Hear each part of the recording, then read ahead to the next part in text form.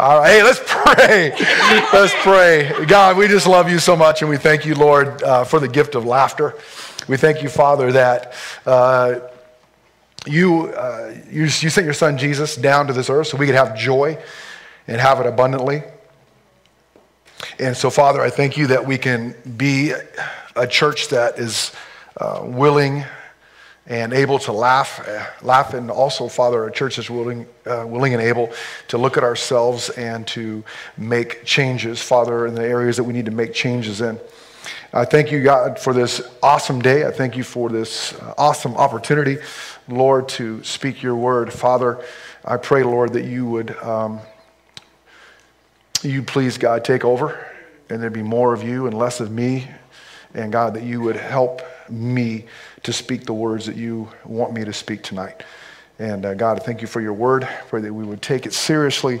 And as we open it up, God, that we would love your word, absorb your word. In Jesus' name, amen. So John, there's a bit of a tin can sound. If you could work on that, please. So before I get started on my message, I just got to say that, man, what just an amazing week I've had.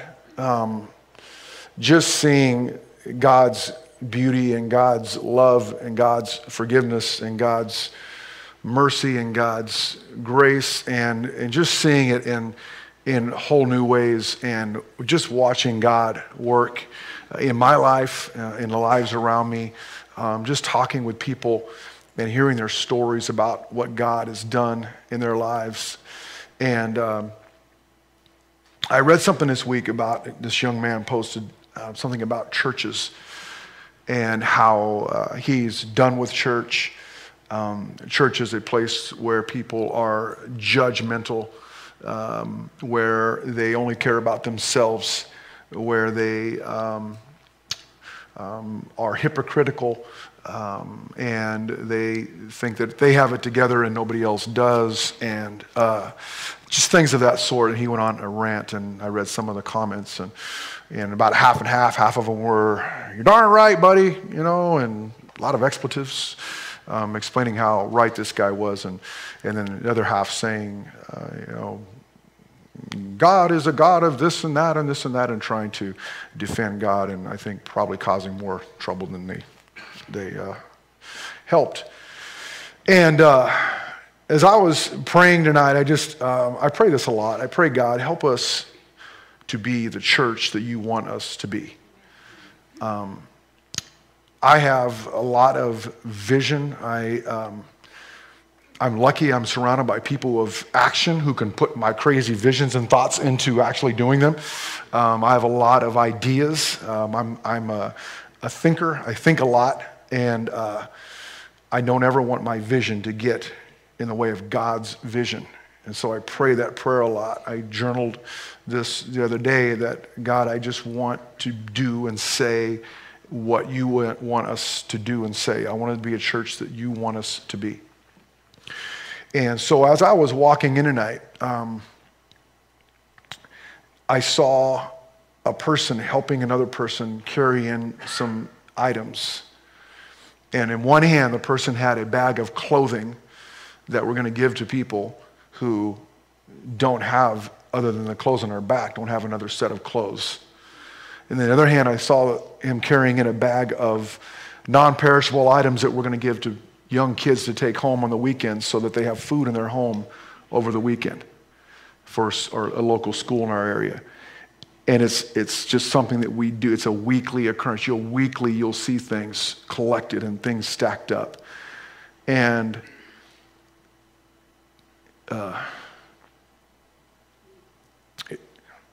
it was just so apparent to me that this is what God is calling us to do. Feed those who are hungry, clothe those who are naked. Don't just say, "Oh, well, man, I'll pray for you. Hope you find some clothes." Help them. Give them clothes. Give them food. And, some would argue that that's enabling. Some would argue that you are only making the problem worse. If we're going to be guilty of anything when we stand before the King of Kings and the Lord of Lords, I want it to be that hey, we tried. We did our best to help people the best that we could. And so anyway, I just want to tell you that I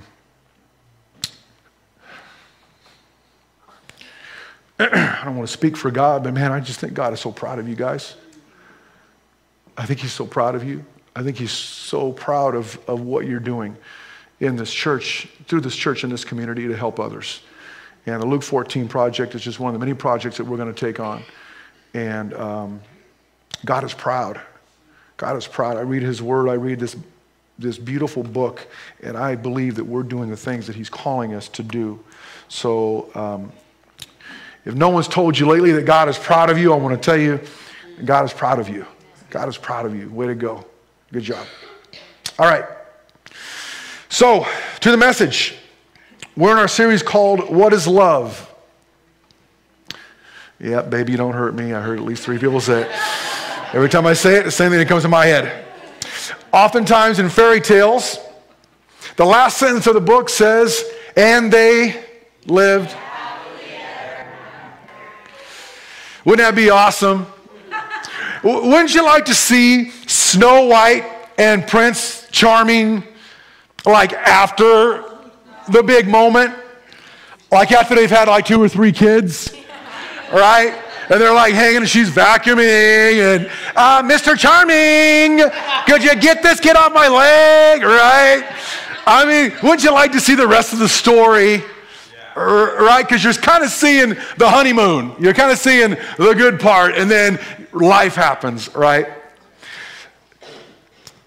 In 1950, I don't know if you knew this or not, in 1950, only 11% of marriages ended in divorce. Wow. 11%. So 1 out of 10. 1 out of 10 marriages ended in divorce.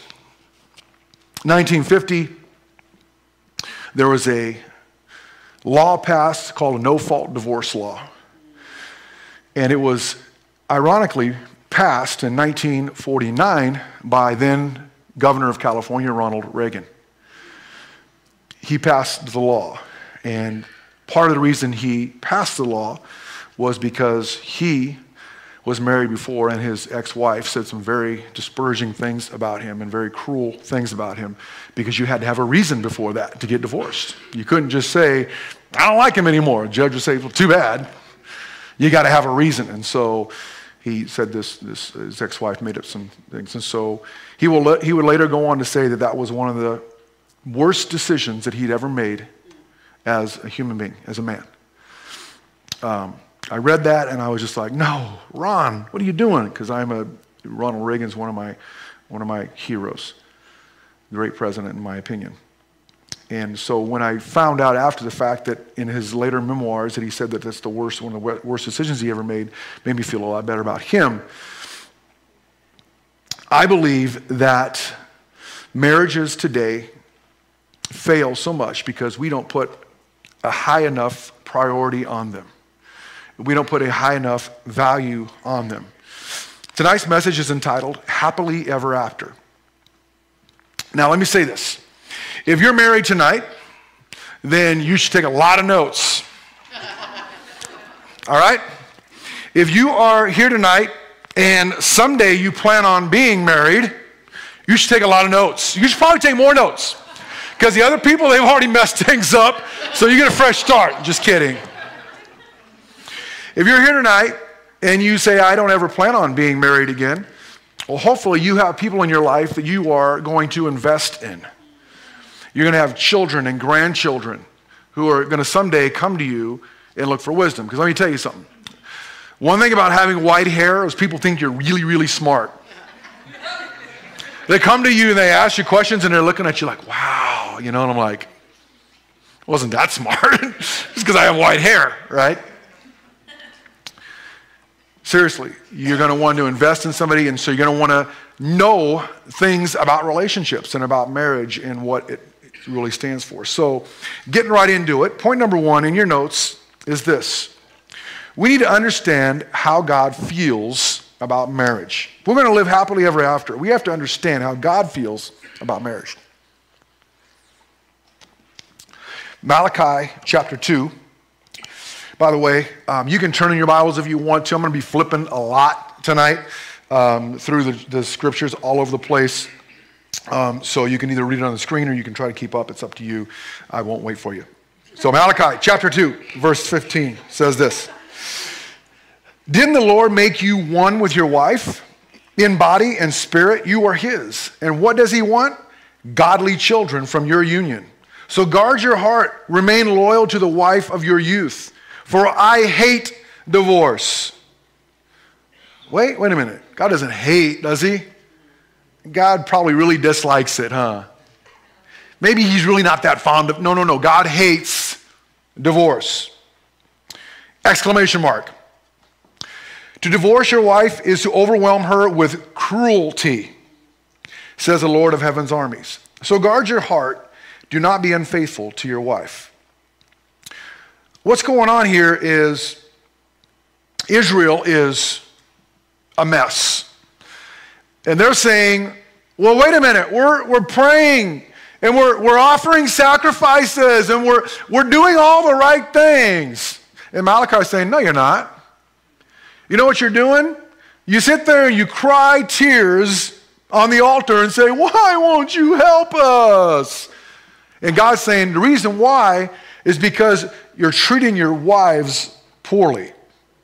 Now you can apply this either way, but just back then, women were considered more property than a wife, and God's saying, listen, I never planned it that way. You need to treat your wife with honor, respect, and dignity. So God hates divorce. Now, I'm going to say this. If you're here tonight and you've been divorced, we serve a God of love and grace and compassion and forgiveness. So if you are here tonight and you've been divorced, welcome to the club. I've been divorced as well when I was 21 years old, 22 years old. So God forgives. There are sometimes things that happen and people leave people and people make choices that you don't have any control over. And so if you're here tonight, you've been divorced, don't beat yourself up over that. Ask forgiveness, move forward, and live the life that God's created you to live. So God says he hates divorce and he says it's cruel. He wants you to be loyal and faithful to your spouse. And I love how, just like we talked about last week, it says it here again, to guard your heart. Listen, there is an enemy. And he wants to kill, steal, and destroy anything that God values. Now, as I said before, you're not going to hear me talk a lot in here about the devil because the devil has no authority or no power over you if you're a Christ follower, and he certainly doesn't hold a candle to our God. So our God is bigger than any of that. However, there is a real enemy, and he is on the prowl, and he's looking to kill, steal, and destroy anything that God puts a high value on. And God puts a high value on marriage. When you say, I do, you will be under attack. Your marriage will be under attack. Now, is it overwhelming to you? No. You have much more power than any devil in hell has as long as you have Jesus Christ as your Savior. So God places a high value on marriage. We need to understand how God feels about marriage. We need to understand that God doesn't just take marriage lightly. God doesn't just sit there and say, oh, well, yeah, they're getting married. No. You're making a covenant union with God. You are coming together in front of people and in front of God, and you're saying, God, I make a covenant with you that I'm going to spend the rest of my life with her, with him, in holy matrimony. We're going to be married till death do we part. And what God has joined together, we're going to read a little bit later, let no man separate. God has a high value of marriage. The second point in your notes is men need to step up and lead. You want to live happily ever after? Men need to step up and lead. Sorry, men. Don't look at me that way. It's God, not me. Be mad at him. Genesis chapter 3, the first union that God brought together. This is pretty long, so bear with me. The serpent was the shrewdest of all the wild animals the Lord God had made. One day he asked the woman, did God really say you must not eat fruit from any of the trees in the garden? Anytime anything contradicts something that God has says, that's a big red flag. Of course, we may eat fruit from the trees in the garden, the woman replied. It's only the fruit from the tree in the middle of the garden that we are not allowed to eat. God said, you must not eat it or even touch it. If you do, you will die. You won't die, the serpent replied to the woman. God knows that your eyes will be open as soon as you eat it, and you will be good. You will be like God, knowing both good and evil. The woman was convinced. She saw that the tree was beautiful and its fruit looked delicious, and she wanted the wisdom it would give her. So she took some of the fruit and ate it. Then she gave some to the husband who was with her.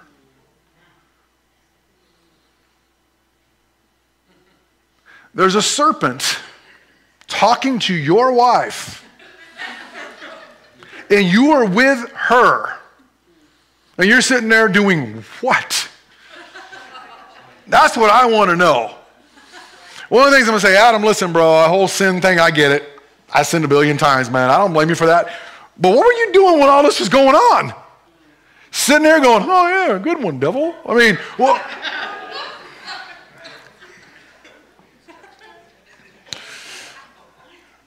And she gave some. At that moment, their eyes were open, and they suddenly felt shame and their nakedness, so they sewed fig leaves together to cover themselves. When the cool evening breezes were blown, the man and his wife heard the Lord God walking about in the garden, so they hid from the Lord. Stupid thing to do, because you can't hide from God. And the Lord God among the trees, and the Lord God called to the man, where are you? Who did he call to? He replied, I heard you walking in the garden, so I hid. I was afraid because I was naked. Who told you that you were naked?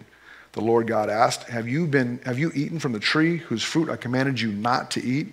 The man replied, it was the woman you gave me, who gave me the fruit, and I ate it. Then the Lord God asked, you can't make this stuff up, it's in the Bible. Then the Lord God asked the woman, what have you done?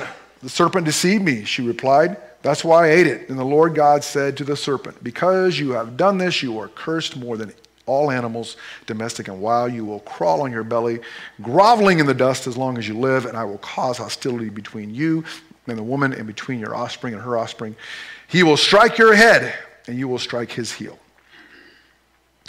Then he said to the woman, this explains a lot right here. I will sharpen the pain of your pregnancy. All women say, way to go, Eve. And in pain, you will give birth. And you will, listen, desire to control your husband, but he will rule over you. And to the man he said, since you listened to your wife and ate from the tree whose fruit I commanded you not to eat, the ground is cursed because of you. And in your life you will struggle, all your life you will struggle to scratch a living from it. It will grow thorns and thistles for you, though you will eat of its grains by the sweat of your brow, and will you have food to eat until you return to the ground from which you were made. You were made from dust, and to dust you will return. 3 things Adam was. First of all, he was silent. Men, we need to engage. Even when we don't want to engage, we need to engage. Our usually number one go-to is the silent treatment. Yes? Men? Yes? Usually when there's, I said men, not you answering for him. Yeah. Yeah. You better shake your head, yes. Adam was silent. Men, we are often silent. We get to a point where we are done and we just check out of the argument, check out of the conflict. And let me tell you, I have been and can still be the king of the silent treatment. This was my go-to for many, many, many years, and it cost me a lot in my marriage. Don't be silent. Engage. Continue to have conversation. Do you need to walk away when things start to get really, really toxic and mean and brutal? And if you're going to say something that you shouldn't say, absolutely. Walk away, but let your wife know we're going to continue this conversation later, and you continue the conversation. You bring it up. You bring up the conversation. You lead. You say, hey, listen, we stopped earlier because neither one of us were treating each other with honor and respect, so we need to continue this conversation, and here's how it's going to go. I'm going to allow you to talk, and I'm going to listen. Then you're going to allow me to talk, and you're going to listen. And that's the way that we communicate. The second thing was Adam was passive. What was he doing? The whole time this is going on, he's right there. And his wife is having this conversation that is, he has to know that's not right. God told you. You have to step up. Men, we have to step up. We have to not be passive. We have to say, no, we're not going to do that. It is not your wife telling the family that we're not going to do things that we shouldn't be doing. You need to tell them. You need to not be passive and step up and lead your home. Amen. The third thing, Adam was irresponsible. Good leaders always take very little, if no credit, when things go well, and they take all the blame when things go wrong. That's what good leaders do. Poor leaders go like this. The woman you gave me, her. It's like, dude, you created her. I was fine. I had all my ribs too. Now all of a sudden she's here and I'm missing a rib. Right? Irresponsible. Didn't take responsibility. Now, there may be women in here that when I say allow a man to lead, or men you need to lead, you go, you cringe up because you've been abused and you've been hurt and you've been ruled over with an iron fist. That is not what I'm talking about whatsoever. What I'm talking about tonight is servant leadership. And let me say this loud and clear. If you are ever in a relationship where you are being hurt physically or threatened physically, get out. Get out and get out fast and find help. Find help. Nobody has a right to ever lay their hands on you. That's crossing the line. And you come to the church. We got guys here that are really big and are barely saved. So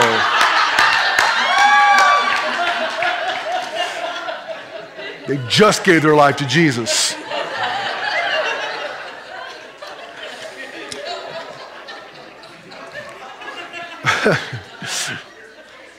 What I'm talking about is servant leadership. Servant leadership. Jesus said, I didn't come to be served. I came to serve and give my life as a ransom for many. That's Jesus talking. And the Bible says, men, love your wives as Christ loved the church and gave himself up for her. You ever been in a workplace where you have a boss who's telling you what to do but has no idea what they're doing?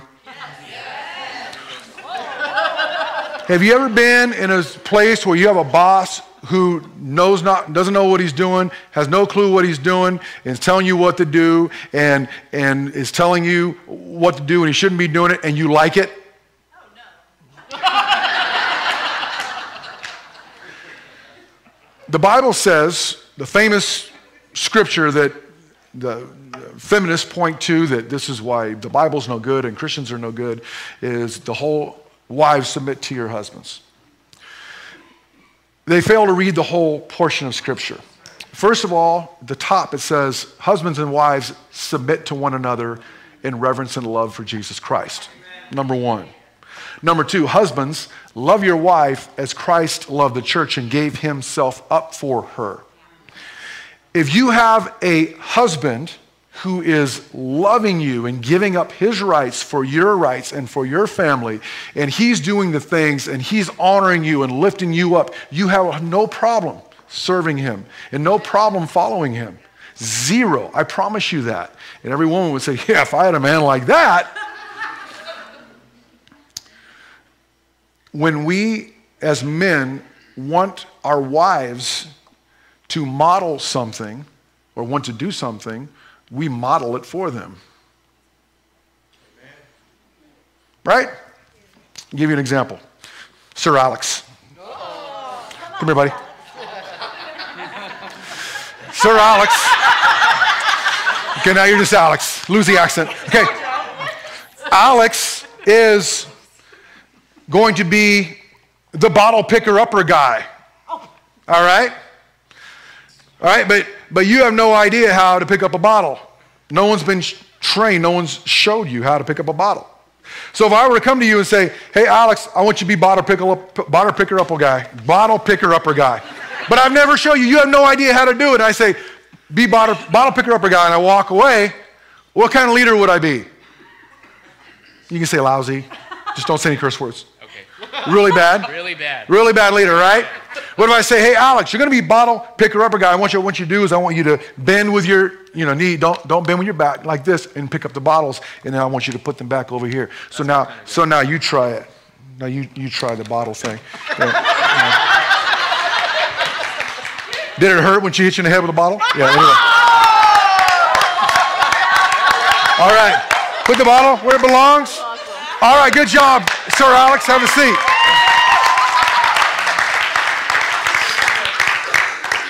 Man, I really, really want my wife to do this, and she won't do that, and that. Well, you show her. Model it for her. And here's another thing. We are leaders, men, in our home. Here's how we lead. We don't lead, okay, we're going that way. We don't lead like this, right? Got this? 2 fingers side by side? No. We lead like this, right? This is the leader, follower. This isn't a leader, follower. This is 2 people going who knows where. This is a leader. This is a follower. Leader, follower. You lead the way, and then she will follow. Don't expect her to do the things that you're not willing to do yourself. We need to lead well in our homes. Women, we need to allow our husbands to lead. We need to allow our husbands to lead. It's hard, especially if you've been the leader of the home for so long. When you've been the leader of the home, your whole marriage, and then he says, hey, I'm going to try this thing out. And if you go, yeah, right. He's not going to want to lead. What you're going to want to do is you're going to want to encourage him in his leadership, which leads us to our next point, is we need to speak words of life, not words of death into our marriage.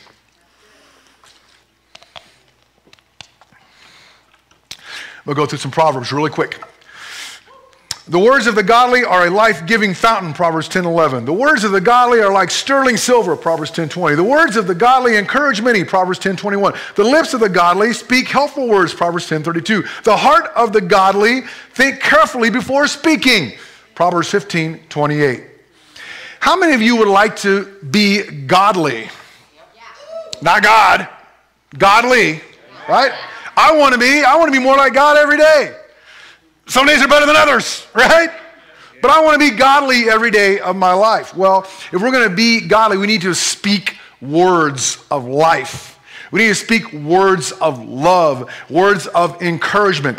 It's amazing to me how many couples I see who, instead of having Team James, they have Team Julie against Team Frank.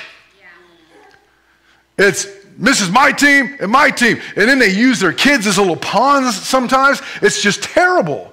I see it happen over and over and over again. Your wife is not your enemy.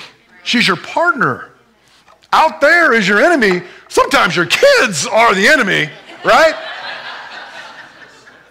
You are a team. You are together. You are a unit. God has brought you together to get through this life together. You rely on him. She relies on you. You guys go through battles together. Hey, you know what? No one's going to keep my man down. No one's going to keep my woman down. Lena and I have got to a point in our marriage where it's so beautiful because there's times where I'm just down and she brings me up, and there's times when she's down and I bring her up, and we're able to counter each other. Every once in a while, it's like a perfect storm where we're both down. That's rough. I'm not going to lie, it's rough. And we got to go back and we have to pray together, and we have to a lot of times we can't figure things out. We're just arguing, we're snapping at each other, and it's just like there's no hope for anywhere we're going. So you know what we do? We just say, you know what? Stop it. Let's just stop and pray. Amen. Let's just stop and pray. I challenge you. I double dog, triple dog dare you to be in the middle of a fight with your spouse, stop and pray blessings on them, and then continue fighting afterwards. I dare you. If you do it, then come see me because you'll be the first one ever in the history of mankind. Stop. Sometimes, you know what? It doesn't matter who left the frying pan in the wrong place. Who cares? Blame it on the kids, right? It doesn't matter. Think about, probably, come on, be real. Amen or high five or hands up if you agree with this. Like 75% of the garbage we fight about is stupid, right? It is. Yeah, and you get done and you're like, oh, and then you're looking like, what were we fighting about? Well, you remember the cat had a little, thing in a litter box and we were, oh, yeah, that was so stupid. Yeah, but you spent a day and a half apart, right? Getting fired up. What do the words sound like in your marriage? What is the tone? What is the motive? Here's some things to look at when you're talking to your spouse. Think about these things. What does my facial expressions look like? Right? I'm going to call the ladies out. You guys are so good at this. Oh, you're just beautiful today. Right? What? I said he was beautiful. What's wrong with that? No. It was your tone, your body language, your facial expressions. Oh, I just love you. All I said is I loved her. Next thing you know, she was mad at me. Right? Come on. Your tone, your facial expressions, your body language, and then your words. Words are so powerful and words are so cutting. Man, James talks a lot about words. Read through James, man. He talks so much about words and the way that we speak to one another. It's like, man, how can you speak to somebody with venom 1 minute, with this poison, and the next minute be praising God? That's just not right. James is saying something is not right. Your heart is one way, but it cannot be both. Because good water can't flow from the same place that bad water flows from. Something like that. Troy Asher version. But it says something like that. That's good Bible right there. You need to read it. Ask yourself this question and be honest with yourself. And I want you guys to really think about this week. Do you want your spouse to be great? If not, you should. You should be their biggest fan. You should want your spouse to be great. Next point in your notes. We need to stick to a plan A and get rid of plan B.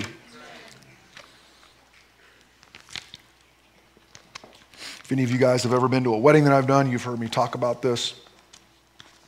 This is the best advice that I can give I can give married couples, period. Matthew 19. Matthew 19, 4-6. It says this. This is Jesus, red letters. Jesus says, haven't you read the scriptures? You guys ever hear me say that? Read your Bibles. Don't just listen to me. Read your Bibles. Read it for yourself. Read your Bible. Get in your word. Jesus said it too. Haven't you been reading your Bible? They record that from the beginning of time, God made them male and female. And he said, this explains why a man leaves his father and his mother and is joined to his wife, and the two are united into one. Since they are no longer two, but one, let no one, zero, not a zip, no one split apart what God has joined together. Amen. No one. I have had conversations in my office with couples, and I often when I do marriage counseling, they will come into my office and they're upset. Their marriage usually is like about a 2 or a 1 on a scale of 1 to 10. Just side note, go see a counselor, somebody about your marriage when your marriage is a 5. When it gets to a 5, go see somebody. Be smart. Don't wait till it's a 2. Because you can get it from a 2 to a 4, then from a 4 to a 6. You can't go from a 2 to an 8. This doesn't work that way. Back to the text. So people come in my office, and every time I say, what's the problem? And she says, he's a jerk. He doesn't do anything right. He's this and that, and he's a problem. He says, she doesn't do this, she doesn't do that, she doesn't do this, she doesn't do that. What's awesome is Like the third time I meet with them, second or third time, usually third time I meet with them, I do this. This is a rule. They walk in and I say, okay, here's what we're going to do. You're going to tell me what you need to work on in your life, and you're going to tell me what you need to work on in your life to be a better man of God, to be a better woman of God. What do you need to work on in you? What do you need to work on in you? And they go like this. I don't know. What do I need to work on? Happens every time. Anyway, so they're telling me how bad one another is, and I asked them this question. I said, okay, so here we are, and this is where your marriage is at. What's your plan B? What do you mean? Well, what if plan A, this doesn't work out? What's your plan B? What are you going to do? I've heard people make stuff up on the spot. I've heard people say, well, I can get by on my own. I did it before. I can do it again, right? I've heard people say, oh, I'd be better off without her. I've heard people say, well, there's an apartment over here that I've already priced out. I've talked to a lawyer, and I've got this figured out. And if this doesn't work out, and they've got very, very elaborate plan Bs. They've thought it through very, very, very well. My statement to them after that is, well, therein lies your problem. There should never, ever be a plan B. Ever. Because guess what? As long as you have plan B, it can be plan B right here. It can be over here. It can even be back here somewhere. I've got a plan B. I can see it if you don't. As long as you have plan B, then you will never be 100% committed to plan A. Never. People say, oh, come on, Troy. What would you do if Lena did this? What if Lena left? I said, well, I'd follow her.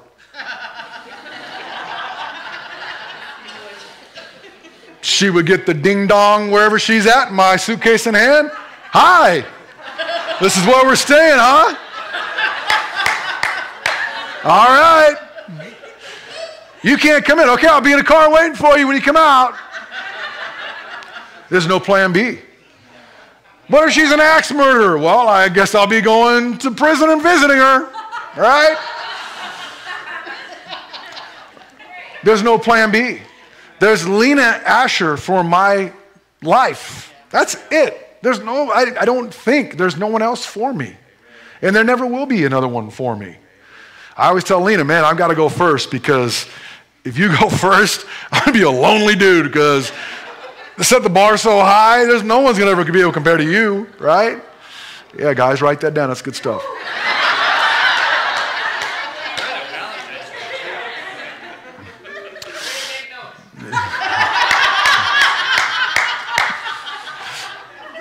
We need to stick to plan A. We need to get rid of plan B. If you've got a plan B, listen, this is one of my favorite sayings, is the grass is greener on the other side of the fence. Well, then take care of your grass. Fertilize it, water it, go down the street, get some manure. I don't care, whatever you got to do. Stink your marriage back. I don't care. Do something. Bring it back. Bring it back. What God has joined together, let no man separate. Every time I do premarital counseling, I tell the young people, I didn't say this last week, I'll say it this week. When I do premarital counseling, I say it at the beginning, I say it at the end. You guys are probably saying, man, you're the worst premarital counselor ever. Well, maybe. I say this. I would rather you two, talking to the couple, I'd rather you two come to me the day of your wedding and say, Pastor Troy, I can't do it. I can't commit for a lifetime with this person. I just can't make that commitment to God. I would rather you do that, and I'll go tell those 200 people, hey, find something else to do because there's no wedding today. I would rather do that than for you to go through and make a covenant with God and this person here and all these people that are watching and then bail out on your covenant. Because let me tell you something about covenants. You read the Bible, every time a covenant with God is broken, there's always consequences. Every time. No exceptions. Every single time. Last point is this. I got to hurry through this. We need to forgive and forget. We need to forgive and forget.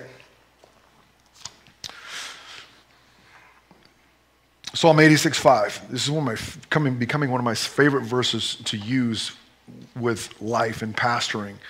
Oh Lord, you are so good, so ready to forgive, so full of unfailing love for all who ask for your help. God is ready to forgive you. God is saying, Troy, buddy, I love you. I love you so much. You're living below your inheritance as my son. Troy, you're living below the inheritance that I've given you as my son. I'm the King of Kings and the Lord of Lords, and you are my son. You are a prince. You are royalty. I'm ready. I can't wait to forgive you. I'm ready to forgive. So we're godly people. Yes, we already talked about that earlier. Little God, little g, godly people. That's what we are. If God is so ready to forgive us, why are we so ready to hold grudges? Why do we always have to have this little thing that we hold on to have the upper hand in a relationship? I see so many people where something has happened. There's adultery, or there's the man is looking at stuff on a computer he shouldn't be looking at. There's a woman or a man that the woman was talking to and got caught. Or there's always something that's the big sin, right? It's the big one, where it's like you have your finger on the atom bomb. You're in a relationship and you've got the atom bomb. Why? Because they did that thing 3 years ago. And you sit there and you get in any argument you get into and you're starting to lose the argument, and the person's saying, hey, you shouldn't be treating me like that. Oh, I shouldn't be treating you like that? Well, at least I didn't.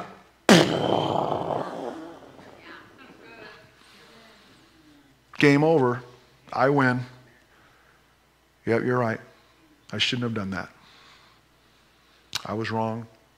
Sorry again. I'm a jerk. I'm a loser. Let's just go on through life being miserable. All right, got him.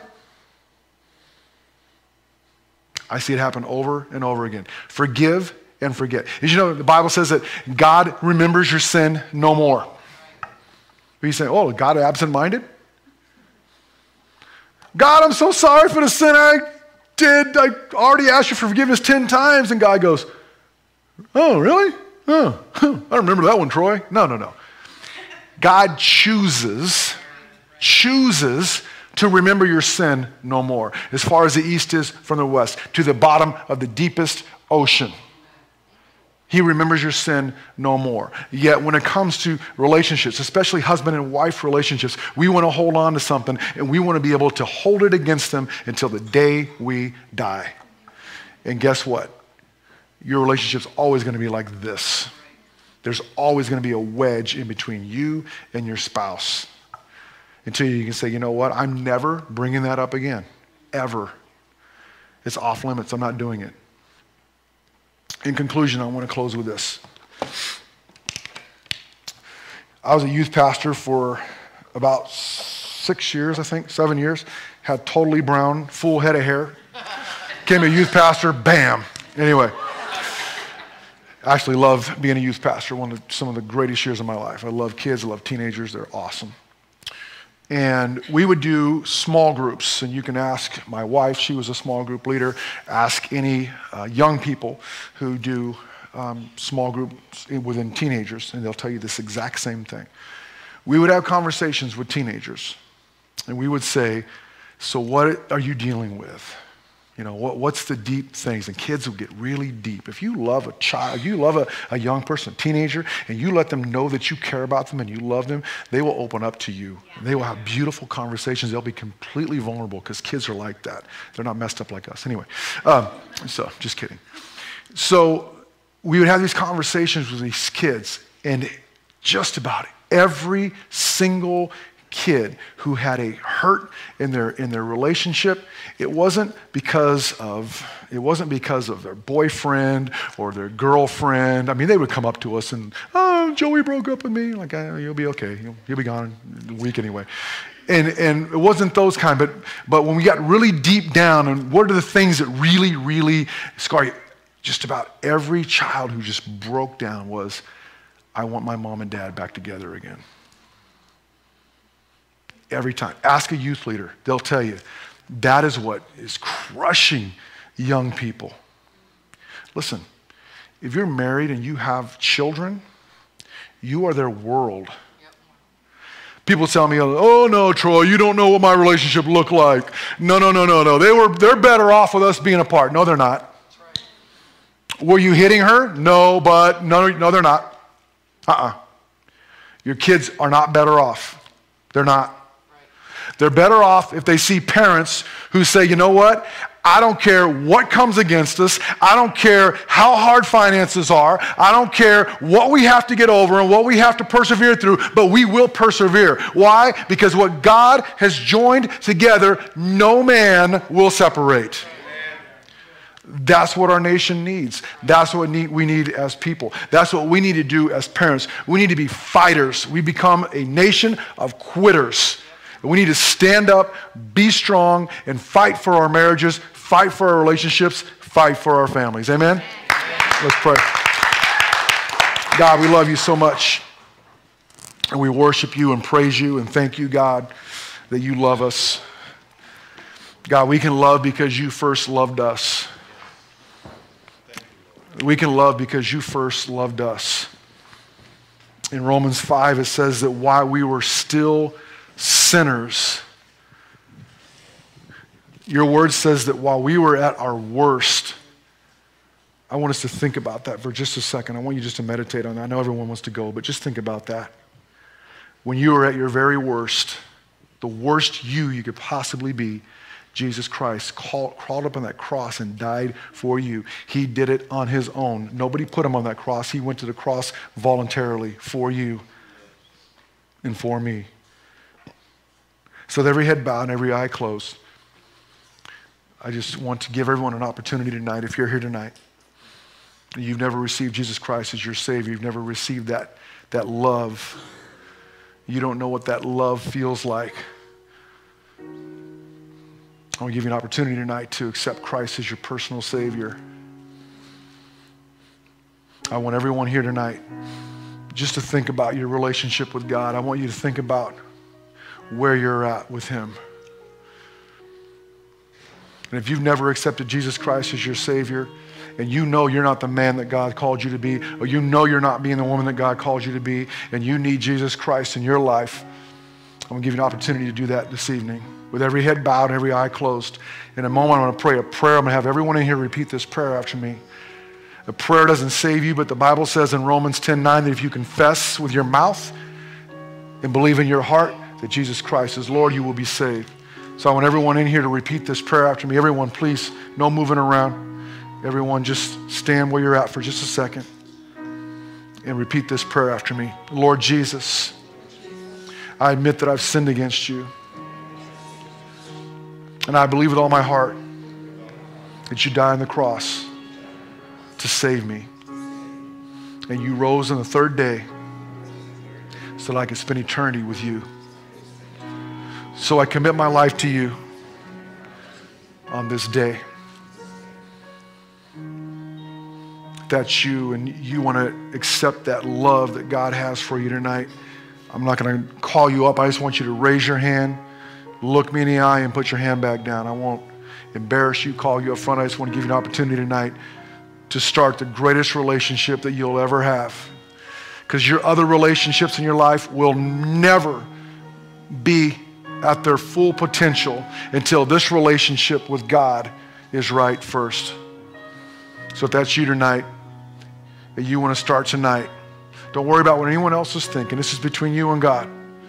You're not going to stand before them someday. You're going to stand before him. If that's you and you want to receive Christ, just raise your hand, look me in the eye, and put your hand back down. I'll wait just a second. Yes, sir. Good job. Anybody else? Anybody else? Don't let your pride get in the way. God's brought you here tonight for a reason. I'll wait just a second. I don't want to rob anybody of this opportunity. I just feel like God is speaking to someone's heart tonight. I feel like God is moving in someone's life. Anybody else? I'll wait just a minute. It's the most important decision that you'll ever make. Anybody else?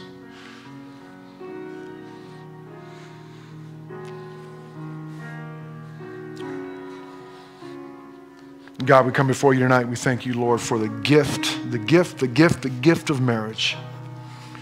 We're so thankful that you give us somebody in our lives to spend the rest of our lives with on this earth. What a blessing that is. What a gift it is. Father, I pray right now that you would just, Holy Spirit, that you would touch every marriage in this place tonight.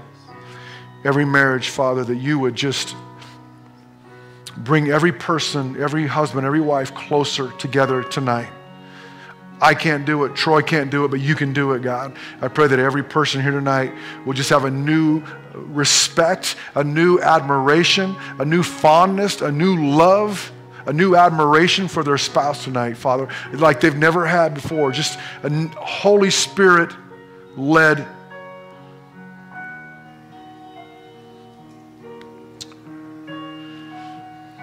anointing on these marriages.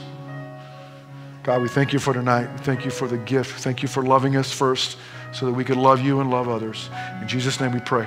Amen.